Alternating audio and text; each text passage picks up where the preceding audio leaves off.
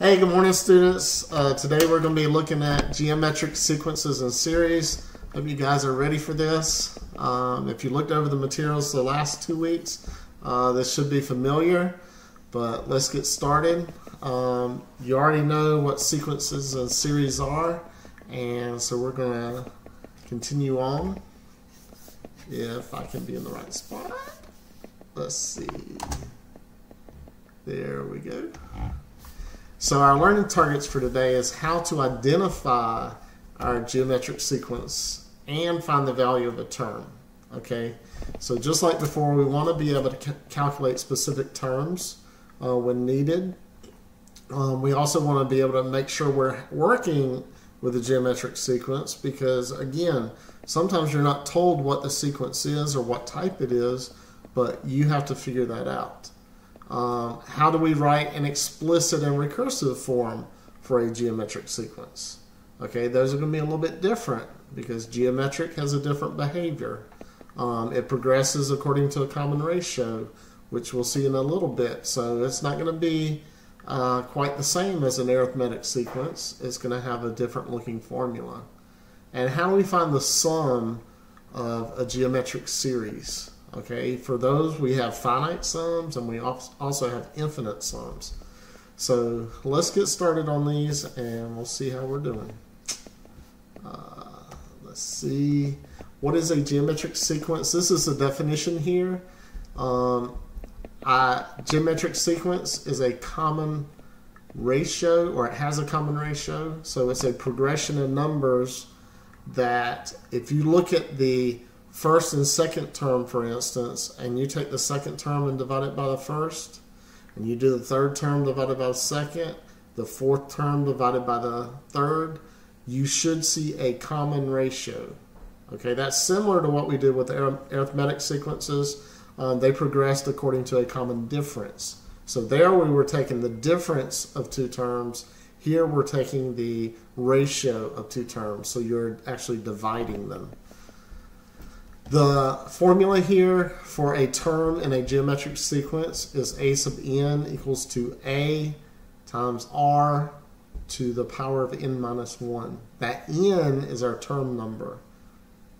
A represents a specific term, and n just tells us which one. A itself on the right-hand side is actually the first term of the sequence. And that first term is important because if I'm talking about a specific sequence, hold on one second.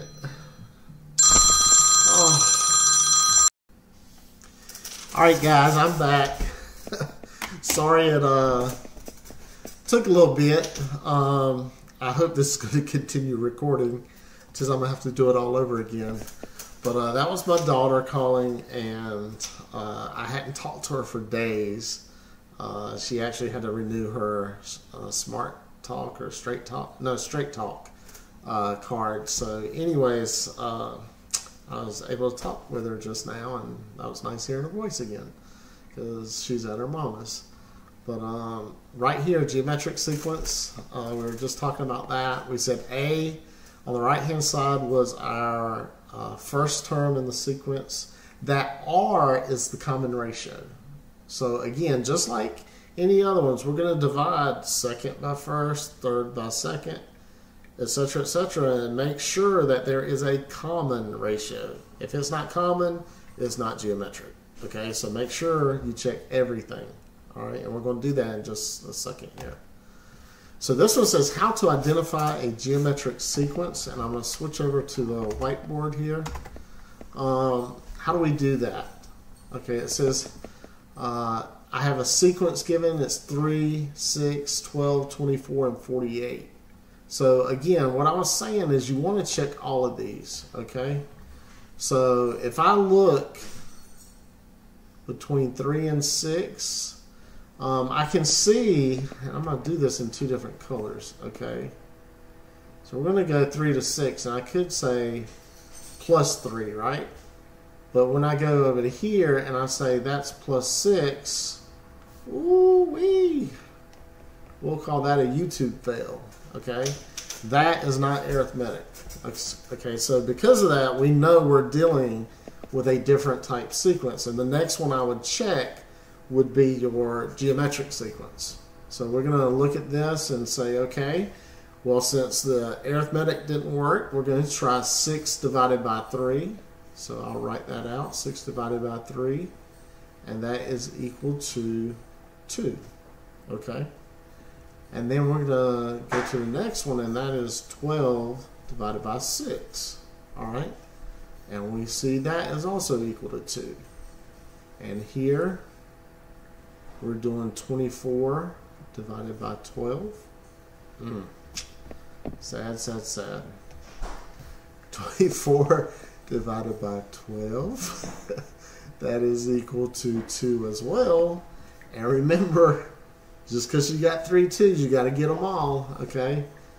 So here we go again. We're going to do 48 divided by 24, okay?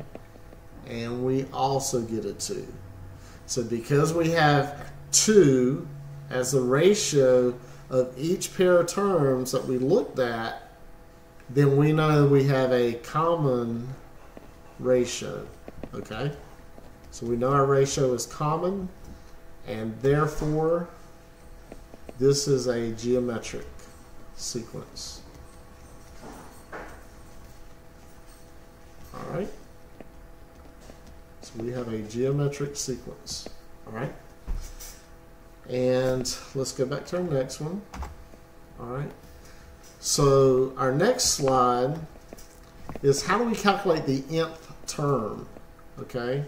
We want to be able to calculate a specific term, and we have our definition of geometric sequence over here. So we're going to look at how to use that formula to find the 25th term of this sequence. Okay? And we'll see if we can do this. Might need a calculator, guys. So we'll see how we're going to deal with that. So we're going to switch back over here, and I am going to trash what's on the screen right now. And we're going to import our next slide. Okay. And this is it right here. We'll make that bigger. Alright. So what are we going to do, guys? We're going to look at this, and we have our formula A sub n. And there's two things that we need. We need n, and because they're asking for the 25th term, then we know n is equal to 25. Okay? So that's given. We also need our first term a. Okay? So our a value is actually sitting right here. Okay? That's the first term in the sequence. So we're going to write down that our a is equal to, ooh, my mind's still on 25. So a is equal to 3. And we need our common ratio, guys. Okay, and a while ago, if you'll notice, this is the same sequence.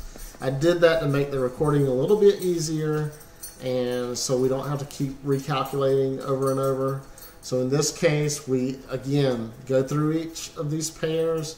6 divided by 3 is 2, 12 divided by 6 is 2, etc. And we have found earlier that our common ratio is 2. All right? So now we grab our formula over here. Okay? So our formula right here, okay, we're going to grab that formula and we're going to write out our solution. So a sub 25. So we're looking to calculate the 25th term. Our first term is given to be 3. So we're going to substitute for a. And my r value is 2. And then I have an n minus 1 on top. Okay? So we're going to do 25 minus 1. And so a sub 25, I'm going to move over here in case I gave you a really big number here. So we're going to move over here, and we're going to calculate 3 times 2 to the 24th power. Okay? So we can actually do that on Google So let's switch back to the browser. Actually, let me switch to, ooh, that's a pain because I'm presenting off one browser. So let me switch back here, and we're going to go with Brave over here. So let this open up real quick. Or maybe not so quick.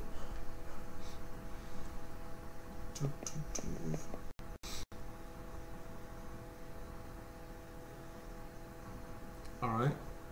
So, whatever that is, we're going to do desmos.com. So we're going to do our graphing calculator. And our calculation, if you recall, is we're doing 3 times 2 raised to the 24th power. And there is your answer right there. It is 50,331,648.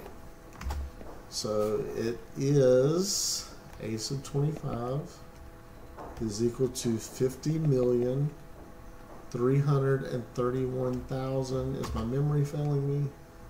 And 648. Okay. And we're going to box in our answer. Okay.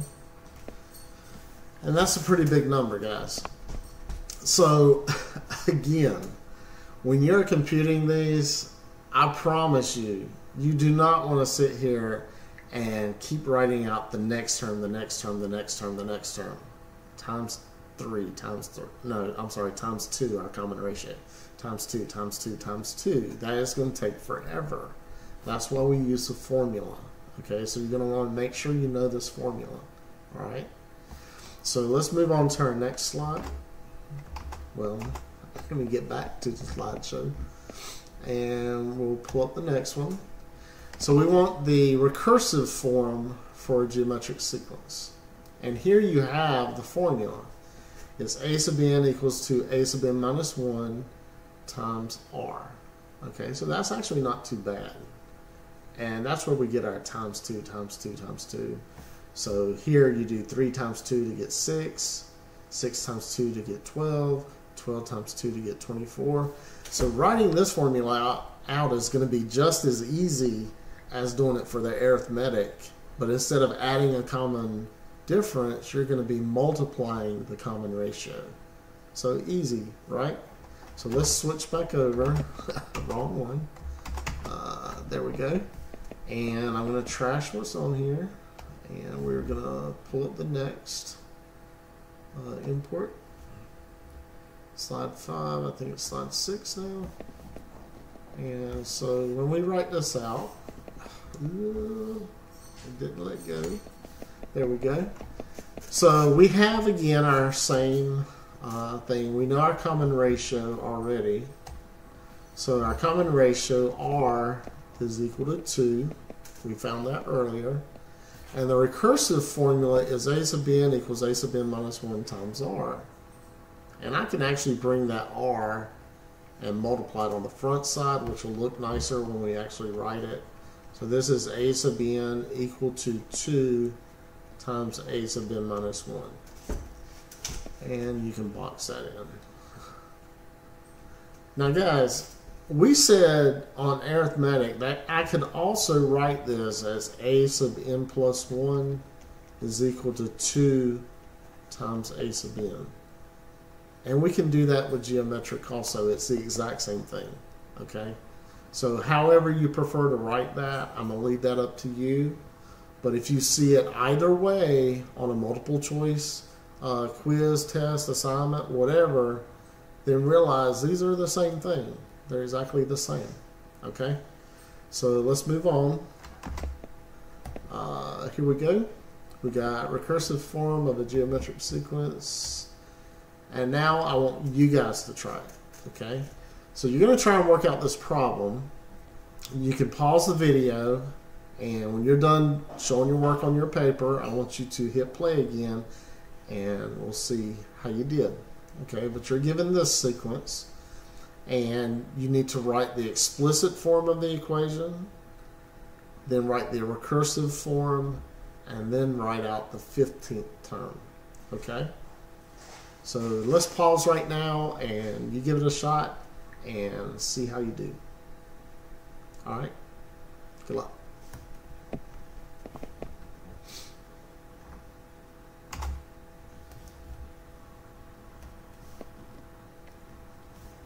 All right, guys, I hope you did well on yours. I'm not sure, is it slide 8 now? Yes. All right, so here we go. Let's see how we're going to do this. So we have a sequence here, and guys, I can already tell you, if I do 36 minus 18, that is 18. 18 minus 9 is 9. This is not arithmetic. So we know we're dealing with something else. So we're going to look at going from 72 to 36. And 36 divided by 72, I think if you work that out, you'll find that is equal to 1/2. And here, if I go from 36 to 18, and I take the ratio, I again get 1/2. And 18 to 9, if I do 9 divided by 18, I also get 1/2. So therefore, our common ratio R, because I know this is geometric now, it is a geometric sequence, my R is equal to 1/2. All right? Now, if I'm going to write the explicit form of the equation, I also need to know my first term, and that is equal to 72. Okay? So we have 72. And I don't need my n because we're writing the explicit form. So no n yet. That's actually coming up on part C. So we're going to write a sub n is equal to 72. And you're like, wait a second, what are you doing? I'm using our formula. Do you recall it? Is a sub n equal to a, the first term, times r to the n minus 1. Okay? And I didn't say this a while ago, but some of you may be thinking, well, why does that r have an n minus 1 on it? Why can't it just be r to the n? Well, think about it. If I plug in n minus 1, if I plug in n equal to 1, here, n minus 1, if n equals 1, it gives me 1 minus 1, which is 0. Now, I know r to the power of 0 is equal to 1, and I want that on the first term because 1 times a, which is the first term, gives me the first term. Okay? If this were just an n up top, you would actually get the second term. Okay? If I plugged in n equal to 1. So that is why that n minus 1 has to be there. So right now, you got 72 times. And this is going to be r, which is 1/2. And we're going to put that in parentheses and raise it to the n minus 1 power. So there is your explicit form. Oh my goodness. Sorry guys. My hand is actually going numb holding this. The recursive form. Okay. How do we write the recursive form? We said that. How did I do that? This is kind of fun, y'all. So, I can select the pen. The recursive form, we're going to put a sub n is equal to r times a sub n minus 1. Okay? And that gives us a sub n is equal to our r is 1/2 times a sub n minus 1. Okay?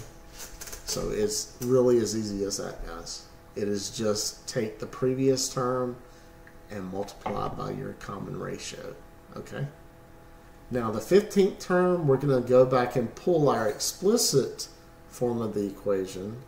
And that's going to be easy because you've already got it written out. You just have to say, hey, I want to evaluate the explicit form at n equal to 15. Okay? So we're going to take a sub 15, I'm going to write this out, is equal to 72 is the first term, a, times 1/2 raised to the n minus 1, well that's 15 minus 1. Okay, and can we do that on Google? And I'm going to say yes because my hand is numb. So let's go back to Desmos, and I'm going to X that off, and we're going to say 72 times 1/2. Hit the right arrow to get back out of the bottom part of the fraction. Raise it to the exponent, and I'm not sure, but I think I'm going to put this in parentheses because I'm going to do 15 minus 1. And there you have it, guys. All right. It is a decimal. Okay, it is a pretty big decimal. So if you want to write the decimal form, we're going to do that. Okay, but I think we can write it as a fraction, but let's see. We got 0.00439. So 0.00439. Okay, and some change. But anyways, let's say I write this out, guys. If I had this as 72, this is the same as 1 to the 14th power divided by 2 to the 14th power. So this is going to be 72 on top. And 2 to the 14th power, I don't know what that is. Let's see. 2 raised to the 14th power. That is 16,384. So 16,384. Big numbers, but again, if I want to keep it, you know, then that's what I'm going to do. Now, I can simplify this. Not sure how. I'm looking at this and I'm thinking, is it divisible by 4? So I'm going to take that and see if it's divisible by 4. And it is. So what's 72 divided by 4? And I get 18. So I can reduce this fraction to 18 divided by 4,096. Now guys, if you're on your TI calculator, you can reduce this fraction by just typing 72 divided by 16,384, or actually you get your decimal and convert it back to a fraction. So either way, but if I don't have that, I'm doing this by hand, then I'm going to do this again. I want to see if 4,096 is divisible by, let's say 9, no, 8. It's divisible by 8. 18 is not divisible by 8. Okay, so I'm just going to say, hey, let's say divided by 2 again. And that's going to be 2,048. So I get 9 divided by 2,048. And I don't think 2,048 is going to be divisible by 3, but I could be wrong, so I'm going to check that. 3, it is not. So therefore my reduced fraction is 9 divided by, that really doesn't look like a 9, but it is. 9 divided by 2,048. And there you go. The decimal is nice, but we had to round it. Okay, if I want the exact answer, I'd really like to keep that as a fraction. And sometimes having the exact answer is better. And so again, you use your better judgment. So anyways, let's move on. Get back to our slideshow. So here, we just explained that one. Now we want to start looking at sums. We want to turn our attention to finite sums of geometric series. And here you have a geometric series with a common, and yes, that has a typo. It is COMMON. So a common ratio R and a first term A. So we know what our nth term is. That's just A sub n equals the same formula, guys. But if I sum up the first n number of terms, okay, then it actually has a value of A times R to the n minus 1 divided by the quantity R minus 1. Okay, so that's the formula we're going to use. Okay, so let's look at an example of that. And here I'll put the formula over on the right so we can review back or look back at it. And we're going to look at this particular sequence again. And so let me switch this back. And we're going to clear this off. And we're going to import. And I think we're on slide 10 if I'm not mistaken. Yes. So here we go. And I'm going to switch the pen. Let's do green this time.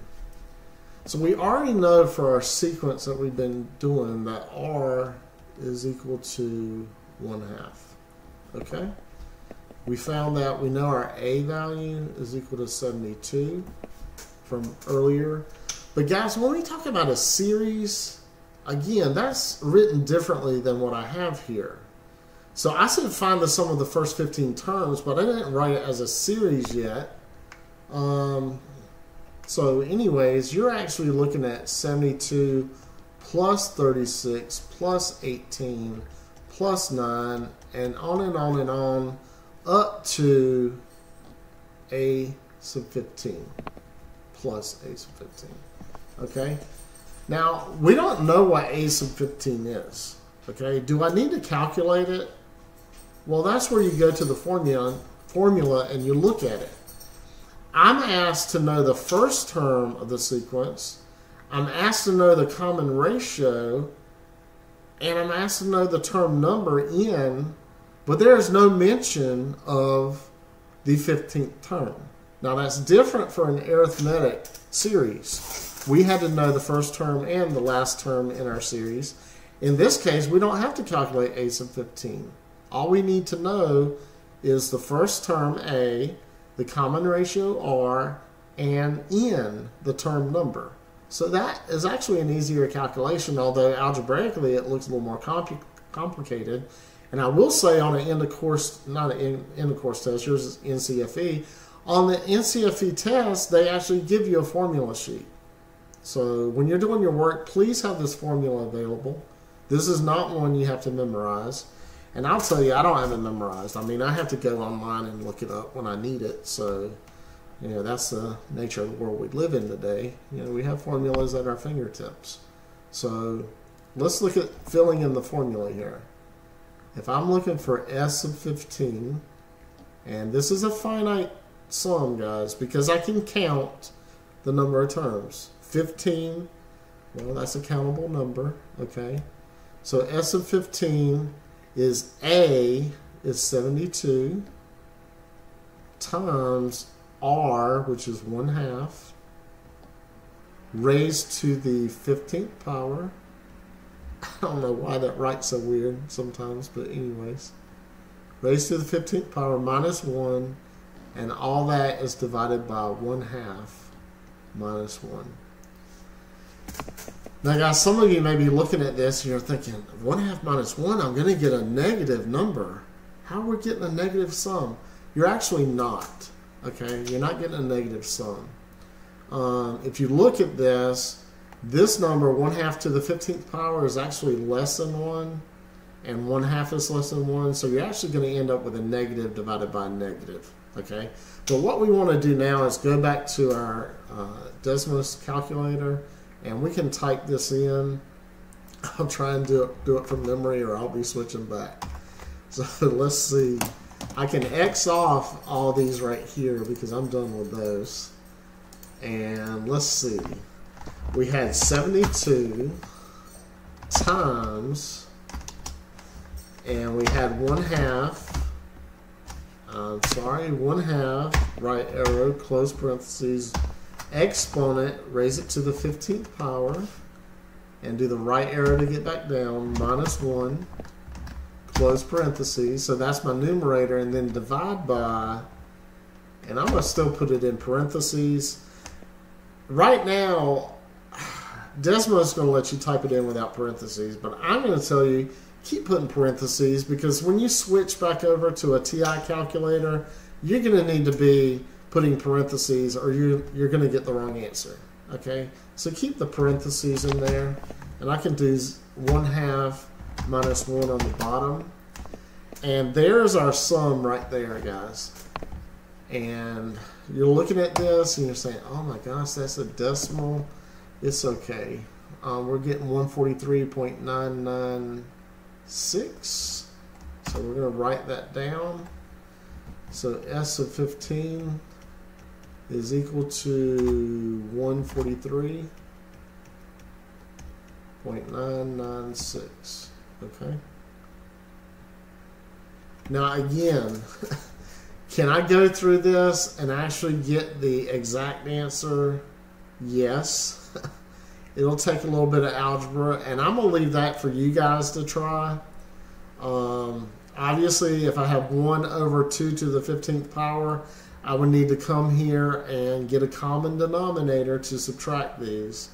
1/2 minus, I would put 1 as 2 over 2 and get a common denominator. You know that's just going to be a negative 1/2 on the bottom. So you can try and work through that and get the exact value. How about commenting that? I'd love to see your answer for that on Google Classroom. So you can put a comment on the assignment and say, hey, I found the exact answer, and just tell me the numerator / denominator and what it turns out to be. That'd be kind of cool. Love to see your answer on that. Next up, guys, let's go back to our slides. We're looking at summing an infinite geometric series. Now, when we do infinite series, I can tell you that sometimes you may get a series that diverges. That's why arithmetic series, if you do an infinite, those diverge. But in this special case for geometric series, if the magnitude of my common ratio is less than 1, the absolute value of r is less than 1, then an infinite sum exists. If not, that sum diverges and you can't write a sum. It doesn't have a value. Okay? But you must check this right here. Sorry about that.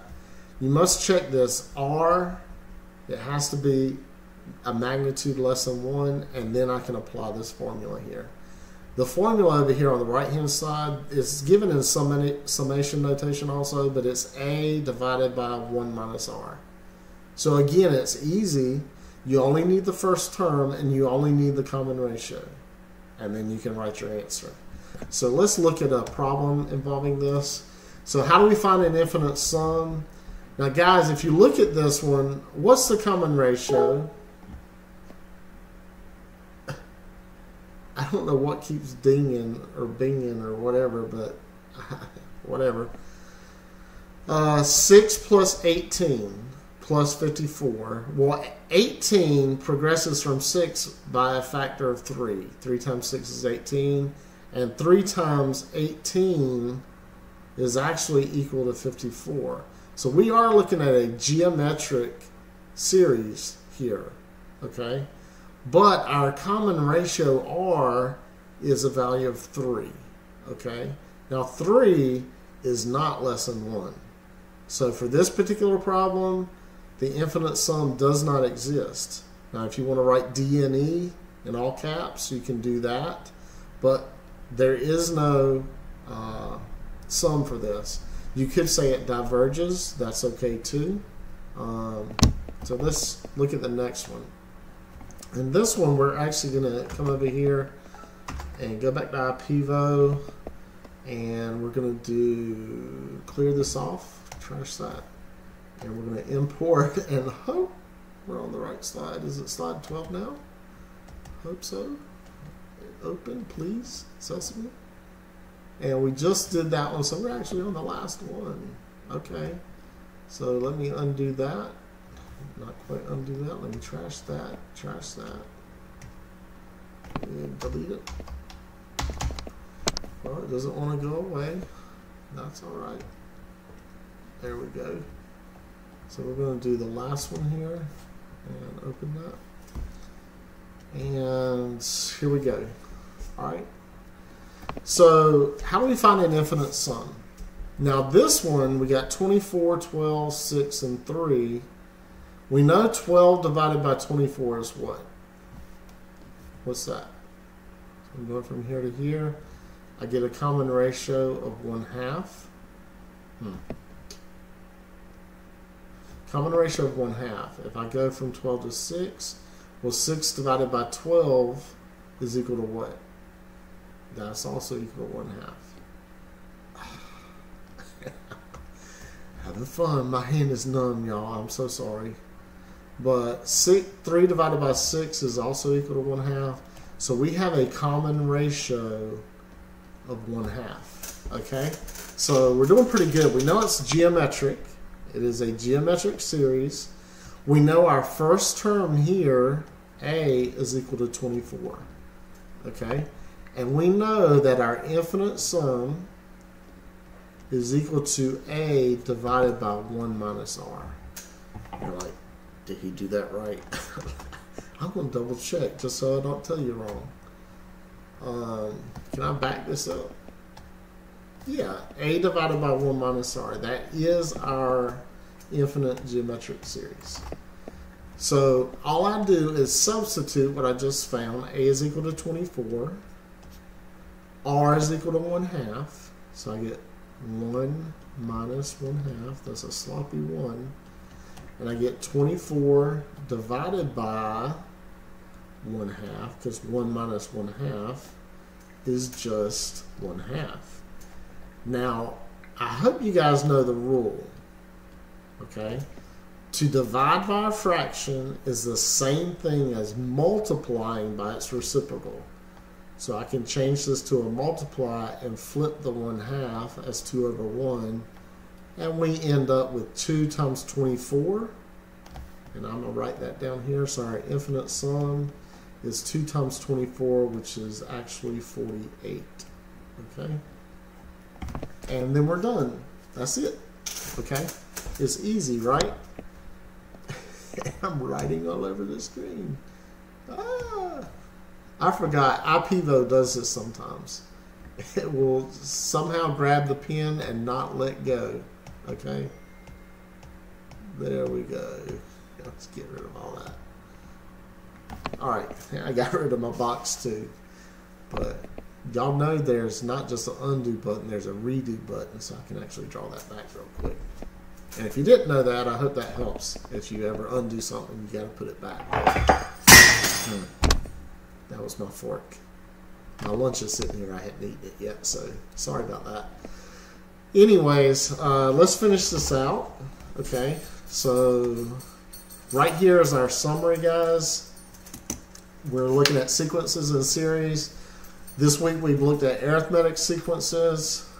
Finding the nth term is according to the formula a sub n equals a sub 1, the first term, plus n minus 1 quantity times d, the common difference. Okay? Again, arithmetic sequences progress according to a common difference.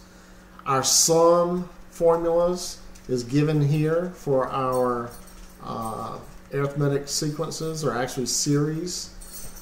They are called series when you're adding them up. Our geometric sequences we saw have a formula also. A sub n equals a sub 1. We saw it earlier as a, but that's okay.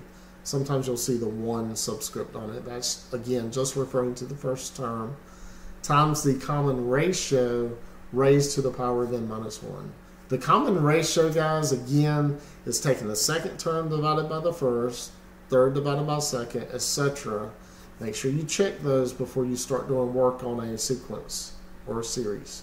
Make sure you know what you're dealing with, arithmetic or geometric.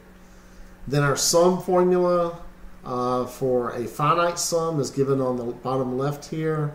And then the infinite sum is just the first term divided by the quantity 1 minus r. And I hope you guys enjoyed the lesson. It was kind of fun with my numb hands there. That's just wonderful. Hate when that happens. But anyways, I hope you do well on your assignment on the quizzes. So please, please, please let me know if you have any questions. I will be online on Google Hangouts, and we can chat there if you have any further questions.